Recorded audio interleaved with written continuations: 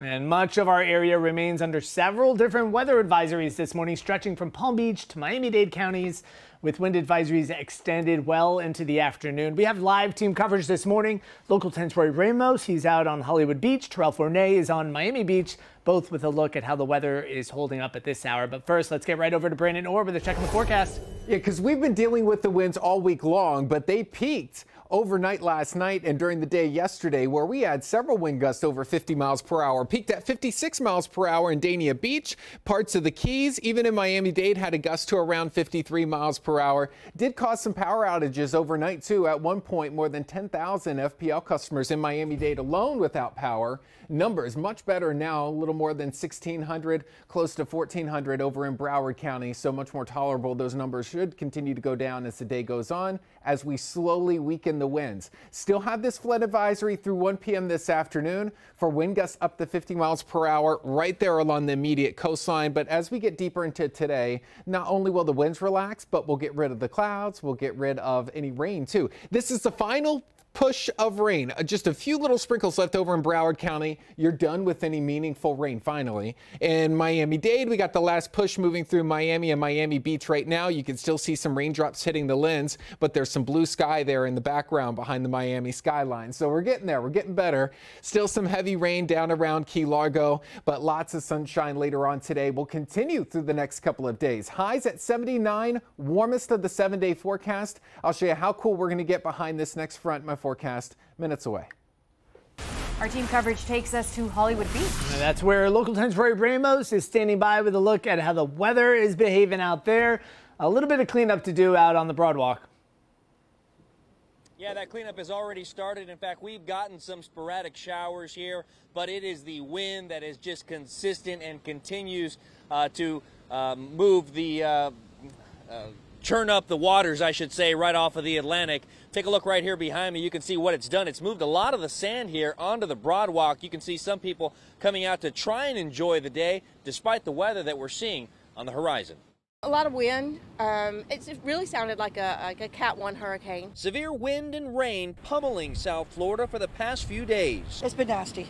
Yeah, it's been very, very nasty. The strong gusts churning up the Atlantic off Hollywood Beach, ripping down palm fronds and blowing sand everywhere. It's so different to see that boardwalk the way it is. It feels like it was a hurricane. The city of Hollywood placing these flood barriers along the openings of the seawall, but portions of the Hollywood Beach Broadwalk, no match for the weather, still covered in sand, while other areas had flooding following overnight thunderstorms and downpours. The thunder and lightning is what woke me up. It scared me a little bit. And then, of course, you can't go back to sleep, and the wind's hitting the windows. Laura Deutsch arrived from Myrtle Beach, South Carolina Friday, and since then, her getaway, like many, has been a washout. Last night was a little frightening because I'm right on the waterways. As crews now work to remove the sand covering areas of the Broadwalk, it is residents and visitors just hopeful the worst of these storms are past us. I got 5 more days and I want to get some sunshine. And as you saw right there, we did have a brief moment of sunshine that lasted for about a half an hour before this cloud cover moved in again. But like many, we are just ready for this storm to pass. As for the cleanup, well, that is now well underway. We saw those crews picking up down palm fronds and trying to move all of the sand that you can see right here on the Broadwalk back onto the beach. We are just hoping that it will stay there. For now on Hollywood Beach, Roy Ramos, Local 10 News. All right, our team coverage moves now to Local 10's Terrell Fournay. He's live on Miami Beach with a live look at the weather conditions. I see it started raining out there, Terrell. Yeah, another rain shower moving into this area, and this is something that has made tourists who have been frequenting Miami Beach all weekend long very skeptical about coming outside. We know that these breaks in these rain showers have been pretty significant throughout the morning, and that gave people a false sense that perhaps the rain and the wind was behind us, but that is, of course, not the case right now. We know that Ocean Drive has since cleared out because this rain shower has pushed through, but this is obviously proof that the worst is perhaps not yet done with this area of Miami-Dade. Things expected to get better as the day goes on. The routine cleanup is underway Sunday morning on Miami Beach, perhaps a little more than normal. All because of heavy winds and rain that downed palm fronds and even a weakened street sign. Locals like Terry Walsh know the drill. Really windy. Really windy, yeah. And some rain. But, you know, I'm kind of used to this is Florida. Next week will be beautiful. Tourists, though, are unfamiliar with Florida's unpredictable weather. They paid for a vacation of sunshine and beach, but they got a dose of blustery and wet instead, like this woman visiting from Portugal who is connecting to a cruise. We're not going to stay here, so we look forward to have some sun during the vacation. Yes. Didn't get much of it this time. No.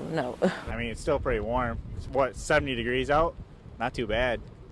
Nice weather, besides the wind and the waves. The unusual December weather system kept palm trees swaying Saturday night and left the usually bustling Ocean Drive practically empty. At the Gabriel Italian restaurant, the manager tells Local 10 that business is down at least 60% over the past 3 days. I've been here for 25 years, so first time again in December there is such a bad weather. I would imagine it made walking the dog kind of difficult, though. Yes, he hates the rain. So this would, of course, be one of those difficult moments when it comes to walking your dog. But again, this is not expected to last throughout the day. In fact, this is probably one of the last few rain showers pushing through the area, as you heard in the forecast just a few moments ago. But we know that the restaurant owners and operators in this area, they are hoping to recoup some of those lost dollars in the days and weeks ahead. Reporting live from Miami Beach, Terrell Fornay, Local 10 News. All right.